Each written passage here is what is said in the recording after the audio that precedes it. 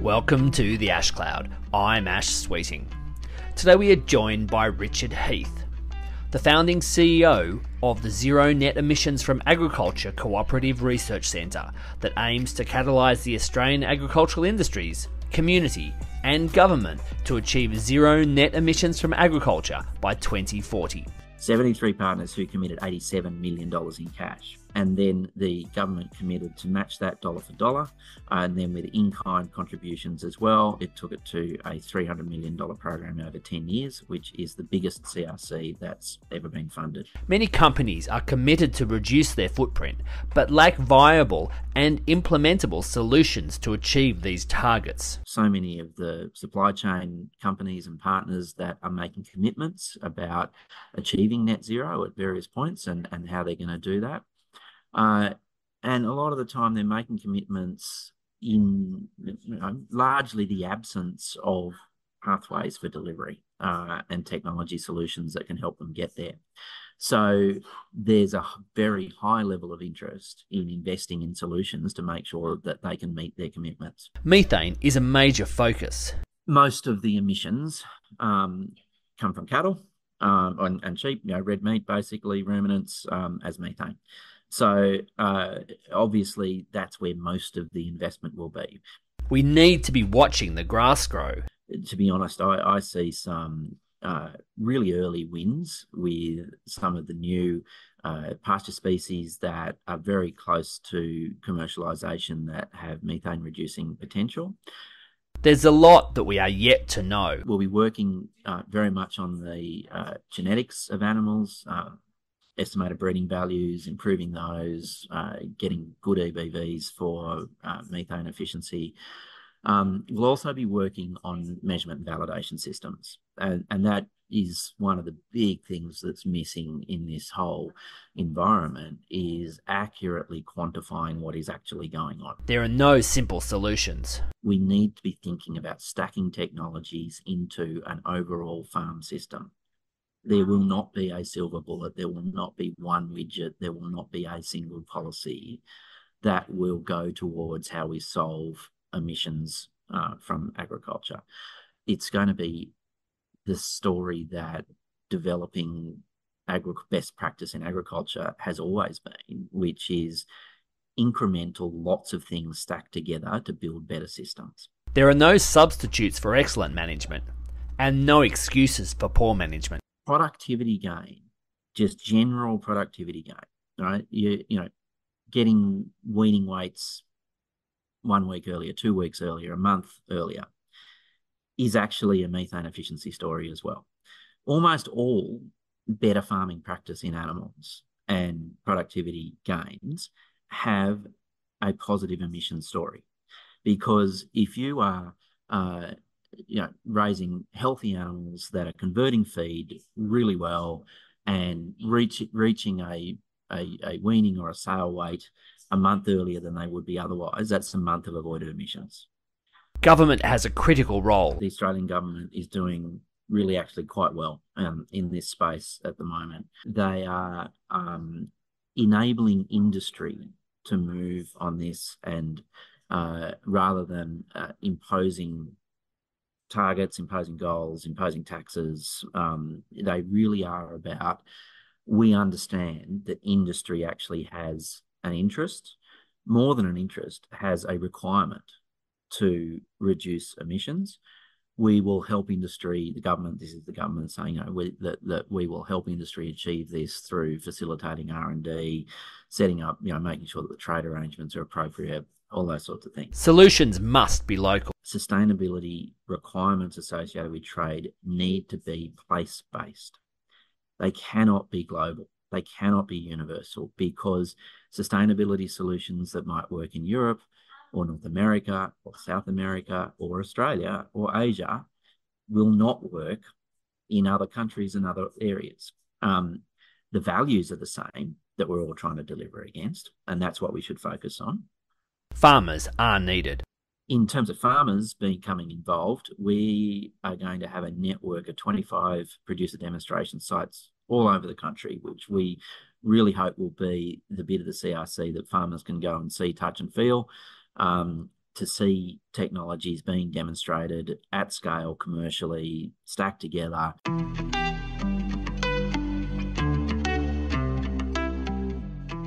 Richard, thank you very much for joining me today. Thanks, Ash. Happy to be here. The zero net emissions for agriculture CRC is very, very new. Could you please tell me about what you're hoping to achieve and what it's for, who your partners are? Sure. So we're trying to achieve exactly what it says on the tin.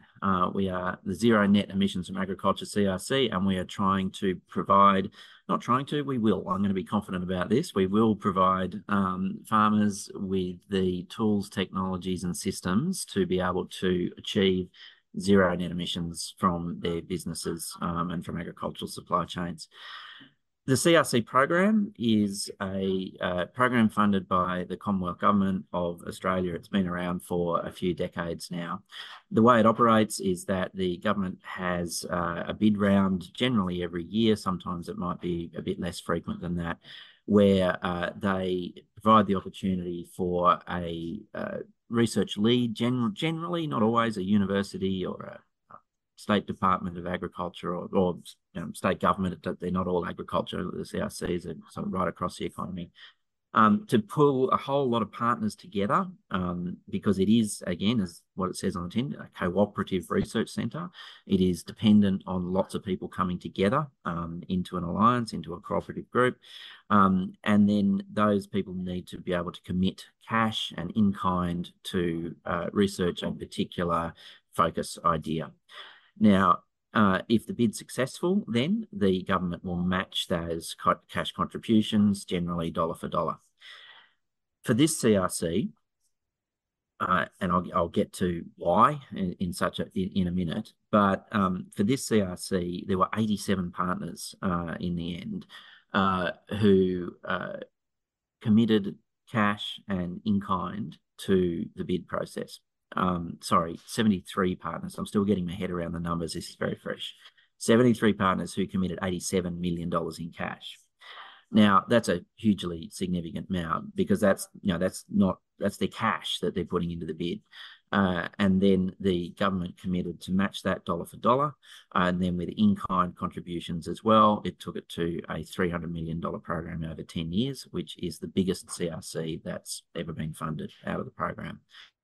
And I think really it's not surprising that it's had such a high level of interest and has ended up being the biggest CRC when you look at the urgency for solutions to be delivered around achieving net zero in agricultural supply chains. Everyone is demanding that to happen through various mechanisms. You've got so many of the supply chain companies and partners that are making commitments about achieving net zero at various points and how they're going to do that. And a lot of the time they're making commitments in largely the absence of pathways for delivery and technology solutions that can help them get there.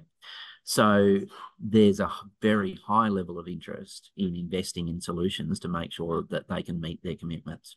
So our partners, as well as the research providers, universities and state governments of agriculture, we've got 11 universities involved. We've got every state and territory in Australia that are partners as well. They're also global agribusiness and supply chain companies and retailers that are the organisations that are making these commitments, but then needing to back it up with investment into delivering solutions that will help them meet their commitments as well. So a really big initiative, a very big partnership, lots of excitement as it gets underway, great spirit of collaboration and a sense of urgency to actually start getting stuff delivered. Wonderful. So you voluntarily signed up, Peter, to be the person with 70 or 80 people knocking on your door saying, we need to get over to the other side of the river. We have no idea how we're going to get there. And you're sitting there saying, I'm going to solve your problems. So yeah, it's crazy. Isn't your perception, why did you jump into that? That's okay. So look, but it's also I think not straightforward. Yeah, I think it's an incredibly exciting opportunity, and I really can't wait to get my teeth into it. So a bit of background about myself possibly might help in understanding that. I've been a farmer most of my life. I've farmed for 20 years on the Liverpool Plains of New South Wales. And I was very fortunate to be in a family farming business that appreciated research and development, that participated in trials, that did a lot of our own trials. I did a Nuffield scholarship myself, looking at nitrogen use efficiency. It's something I've just always had a very strong interest in, is research and development, innovation and technology to meet the sustainability challenges and the climate crisis that we're facing. And so, since I finished farming, I've been involved in some policy roles as well that have sort of been looking at the appropriate policy to enable the development of all these technologies and meet these challenges. Now to have this opportunity to get more back into the applied side of things and invest in the development of these solutions, it's something that I'm just tremendously excited about. Wonderful. So in terms of net zero or zero net emissions and what the priorities are, do you want us to talk us through those areas? So most of the emissions come from cattle and sheep, red meat, basically ruminants, as methane.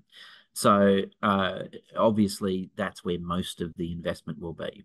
But this is a zero net emissions from agriculture program. We will be looking at all of agriculture. We will have a large and distributed portfolio that will be working across all sectors and all geographies in Australia. Where are the priorities? The priorities will be across the board. So it might help just to outline really quickly what our main research pillars are and programs and how the CRC is going to be structured. So there's 4 programs. They are basically plants as pillar 1, animals as pillar 2, pillar 3 is whole farm systems, and pillar 4 is the other opportunities that are coming out of the transition to net zero in the entire economy that can be pulled into farm businesses to help as well and provide opportunity. So going through them in a bit more detail, the first one being plants, that will be cropping systems, horticulture, looking at things like coated fertilizers, fertilizer efficiencies, bringing more legumes into systems, looking at potentially agroforestry and how that can be incorporated into cropping systems. So very broadly how the cropping systems and plants can be focused on to reduce emissions. But also in that plants pillar, there'll be a very significant part of that is still working towards the methane issue and animals through improved pastures and plants as pastures, basically. And that's one of the things as I've sort of got into this where, to be honest, I see some really early wins with some of the new pasture species that are very close to commercialisation that have methane reducing potential. In terms of the adoption issues around how we modify grazing systems to reduce emissions, changing the pastures, the plants that animals eat, that's one of the easier things to do. So, if people are already planting pastures in intensive grazing systems, obviously this might imply so much for rangeland work, but if you're already planting pastures in intensive systems, it's just putting a different bag of pasture seed in the mix, and you get that established, and you just start reducing methane emissions. So that's quite exciting for me with my farmer hat on in terms of the cost of transition and adoption and technology and the ease of doing that. Pillar 2 is working on the animals themselves much more directly. So that is, what a lot of people would typically associate with the effort for emissions reduction. It's rumen manipulation, it's active compounds and how they can help. We won't work directly on the active compounds themselves, things like asparagopsis, because there's just a lot of work being done in that space already. A lot of research, a lot of programs that are looking at exploring the actives.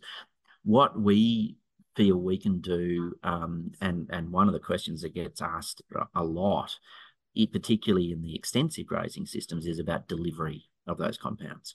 So how do we, we might find something that has a fantastic effect on reducing methane emissions.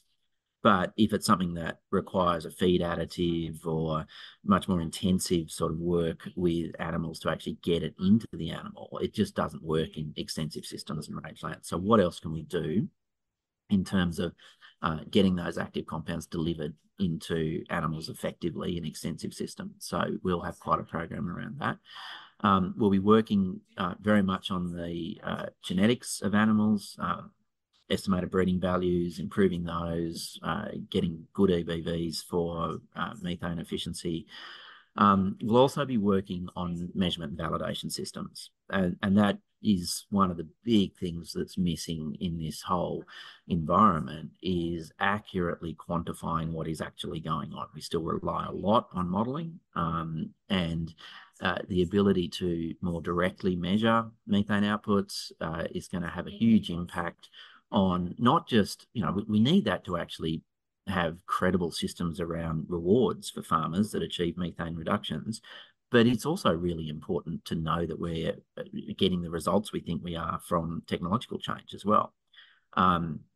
Things like developing EBVs, any other estimated breeding value, you can generally understand whether you're getting the what you think you hope to be getting out of those improved genetics by measurements on farm over weigh scales or something else, condition scores, whatever.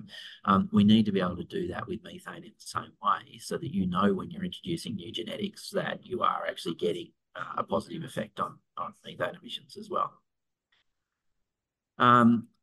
Pillar 3, so whole farm systems, really important, and a fundamental principle in the way this CRC is going to operate is that we need to be thinking about stacking technologies into an overall farm system. There will not be a silver bullet. There will not be one widget. There will not be a single policy that will go towards how we solve emissions from agriculture. It's going to be the story that developing best practice in agriculture has always been, which is incremental, lots of things stacked together to build better systems. So again, with the measurement and validation side of that, that's quite hard to do once you're not measuring one thing, if you're measuring lots of things, and particularly in the context if the recognition and reward systems around that in terms of potential for carbon credits or insetting or something other than the productivity and profitability gain that you're getting from adopting those technologies. They need to have good measurement and validation systems. And again, we don't really do that well for whole farm systems at the moment. So that'll be a really important and big component of the CRC as well. And then finally, there is so much going on in the whole of economy transition to net zero around renewable energy, hydrogen, solar, circular economy concepts. What are we doing with waste? And so what are those opportunities that can be readily pulled into and taken advantage of by farm businesses for reward, but also just to improve their net zero position as well, and to enhance their productivity and profitability. So a really broad scope of stuff, quite ambitious, but we've got the resources to do it, and hopefully we will make a real difference there. That is a very exciting group of focus areas. I am particularly excited by the interaction, the whole farm system side of things, because when animals are grazing, they're also fertilizing. Yeah. They're also changing the way water moves through soil, and that impacts plant nutrient composition and so many things, and the flow of gases both backwards and forwards, and the need for external impacts. And it's one of those fascinating things, because what might be the right thing to do last week will not necessarily be the optimal thing to do next week, because you're in an open air system where everything's constantly changing.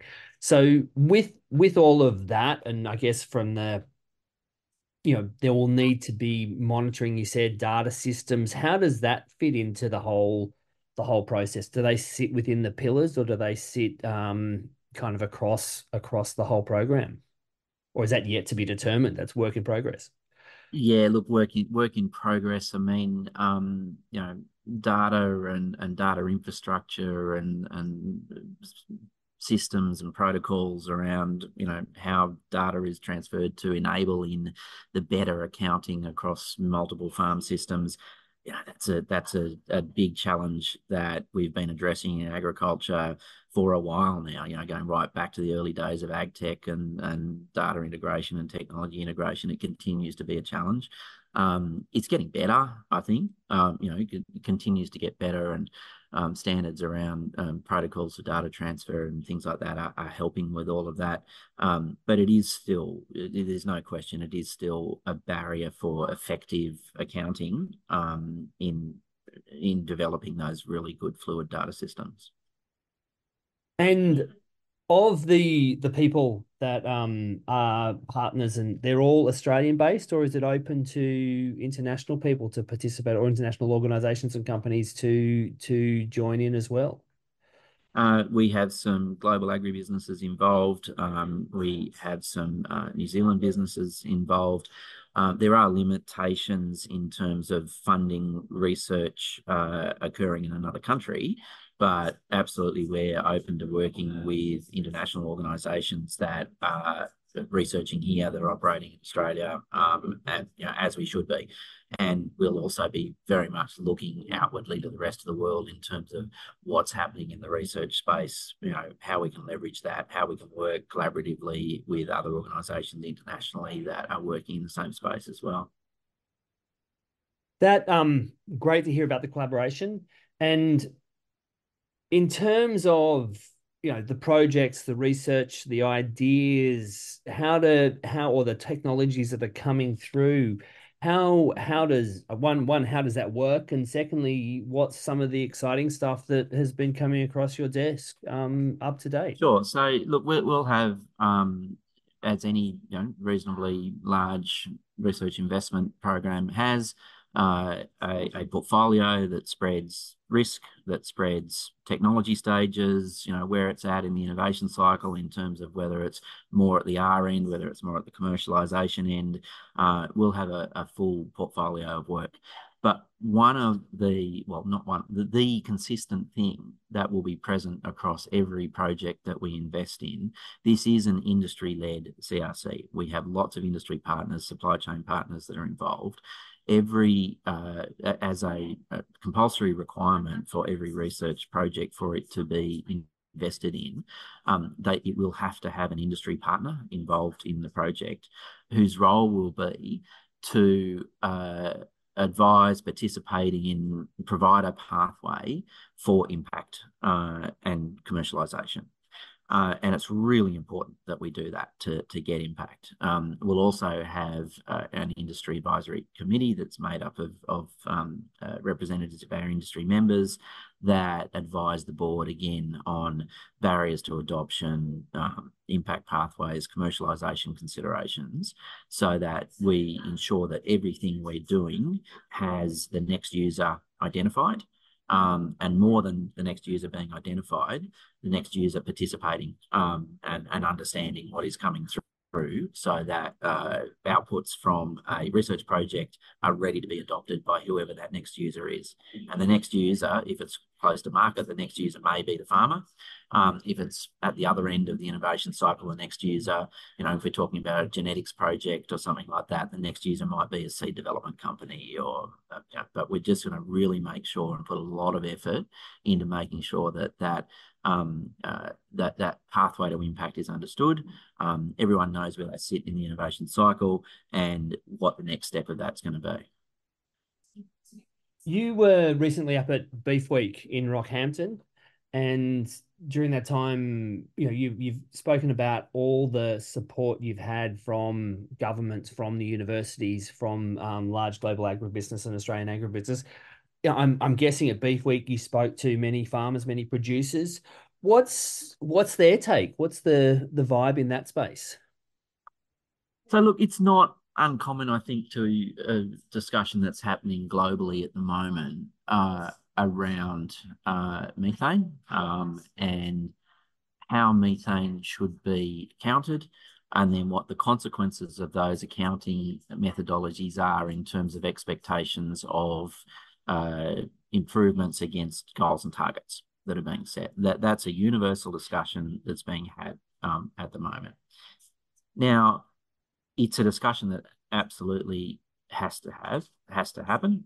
It's important in terms of commitments that are being made globally, and understanding about how achievable those commitments are, or should be. From a pure research and development point of view, and leaving the policy question of that to the side a little bit, I see a win-win situation, regardless of the policy environment, that a focus on reducing methane from cattle and sheep and making them more methane efficient delivers. And that is really two things. We all accept now that we are in a climate crisis, that we need to do something about the climate. Otherwise, the future of agriculture is at risk, enhanced risk, and it's going to make it much more difficult. There is also no question that removing methane from the atmosphere will have a cooling effect. So it's important that we reduce methane, that we remove methane from the atmosphere to help with mitigating that climate crisis. So then you look at, well, who should be doing that? Where are the responsibilities? How can we do that? How can anyone that is in the economy anywhere that has methane emissions, what can they do about it? What responsibility do they have to do about it? And that's where I sort of leave, perhaps, to avoid getting into some of those discussions that immediately can get quite defensive when you start talking about a responsibility to do something, to what's the advantage of doing something. And I think in agriculture, with some of the technologies that are getting very close to market now, and they're going to have a genuine productivity and profitability impact in making animals more methane efficient while reducing methane emissions. So it is a win-win situation. If there is carbon in the feed, the animals, to really sort of bring it down to the most basic equation, if there's carbon in the feed that animals are eating, whether it's pasture or rations or whatever, and that carbon is going into the atmosphere as methane rather than going into the animal as production, then that's waste. That's a productivity lost. So if we can change that equation and we can make sure that more of that carbon is getting converted into productivity at a cost that is profitable, then why wouldn't we be wanting to do that? Why wouldn't we be wanting to explore that and at the same time get the methane reduction, which which addresses that long-term issue around the climate crisis? Lots to go on from there. In terms of, we only understand the number varies somewhere 10, 15, 20% or no of what's going on in the rumen in terms of that rumen microbiome population. So there's a lot of foundational research that's needed to be done there. There's a whole lot of work led by Rod Mackey at the University of Illinois looking at the biokinetics of hydrogen, largely funded or partially funded by the Foundation for Food and Agricultural Research. There's other projects. That's a combination of Australian research, New Zealand research, European research, and here in the US and Canada. There are other people looking at that as well. UC Davis is working with UC Berkeley on using CRISPR to gene editing to try and enhance the microbiome for exactly the same purpose, but it's all very foundational. So where does that fit into starting from scratch and doing the research in Australia when we can collaborate more broadly, and also that balance between, investing in that foundational research, which will have a longer time to gain a return, but have a bigger impact compared with some of the things that might be more immediate?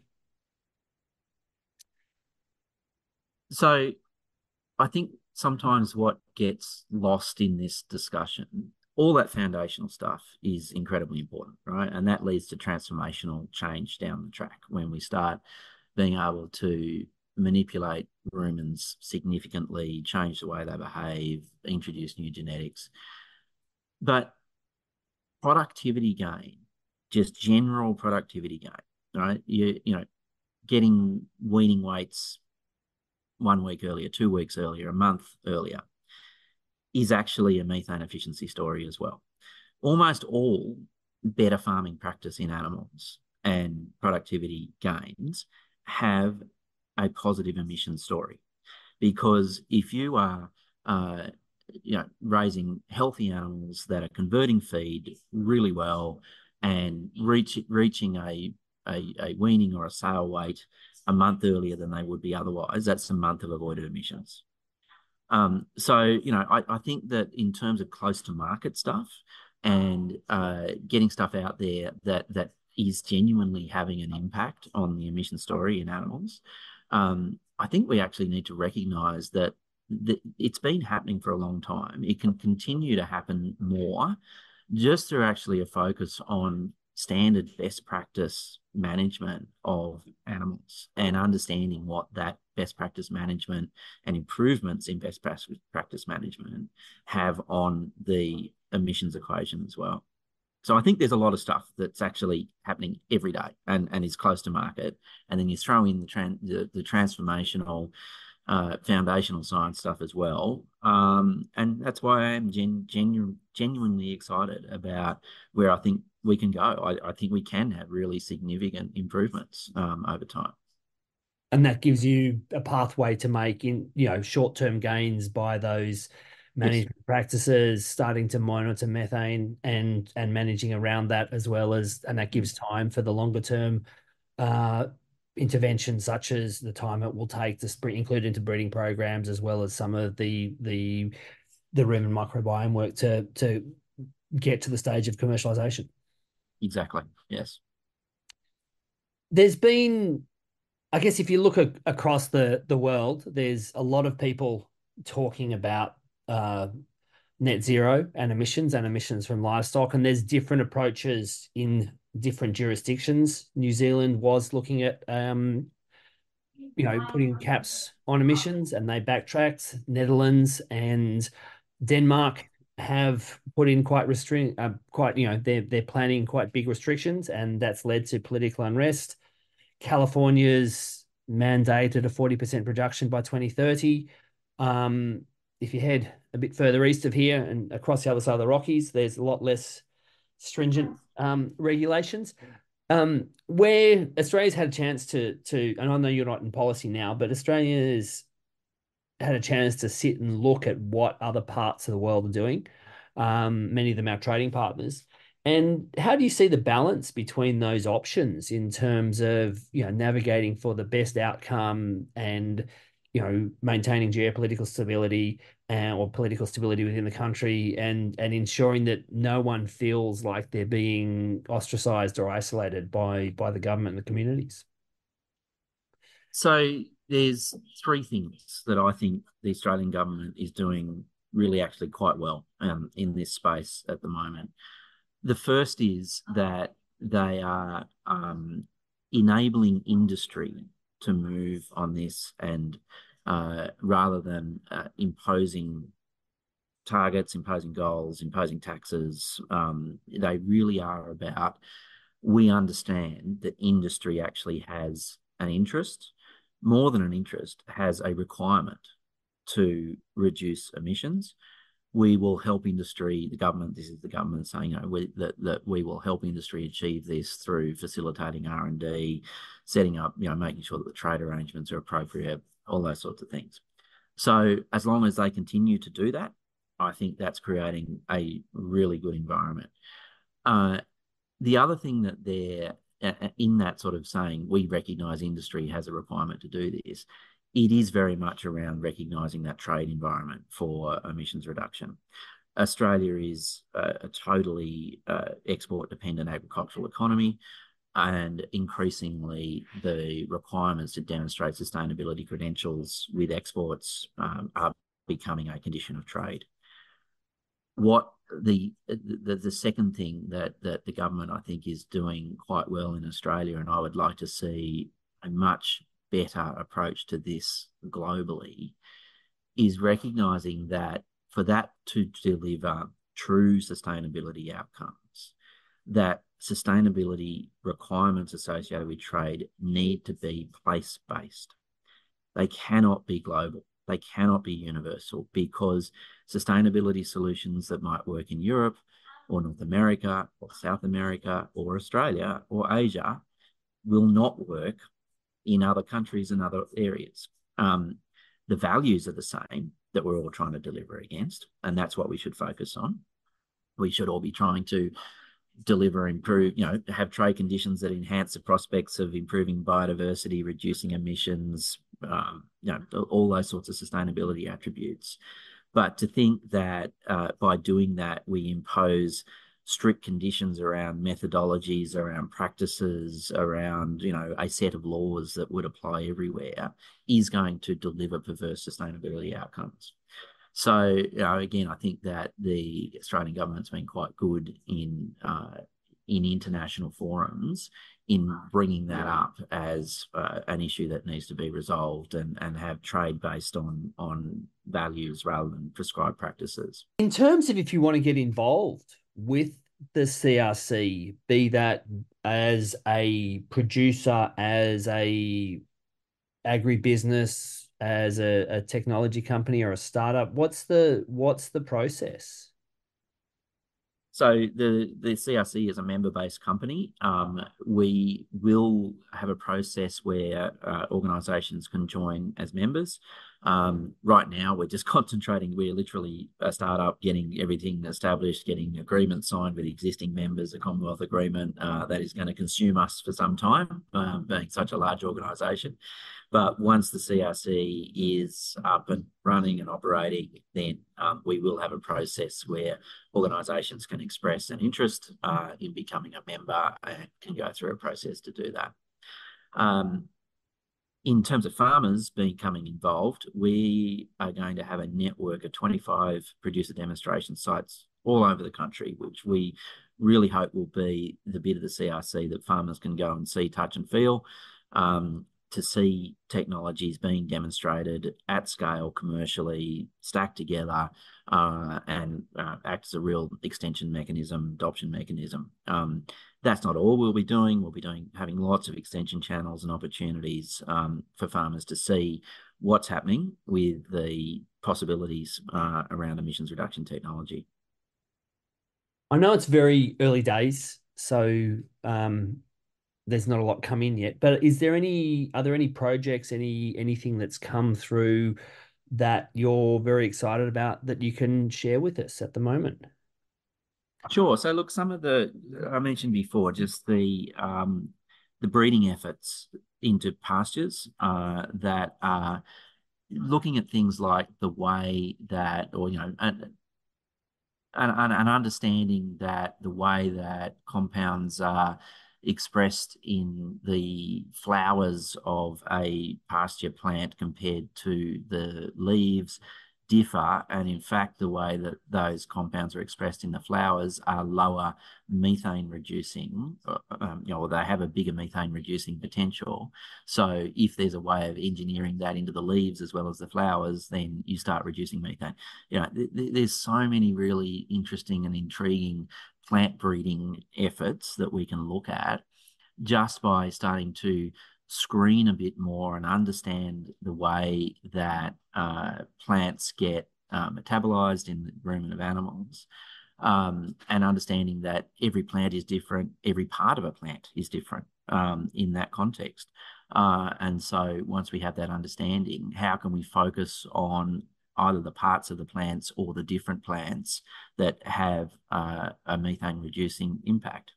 So, for instance, thinking about endemic pastures rather than improved or planted pastures, and the number of species that are in an endemic pasture mix, say across Northern Australian rangeland, screening all of those to see which ones have, a bigger methane reducing potential.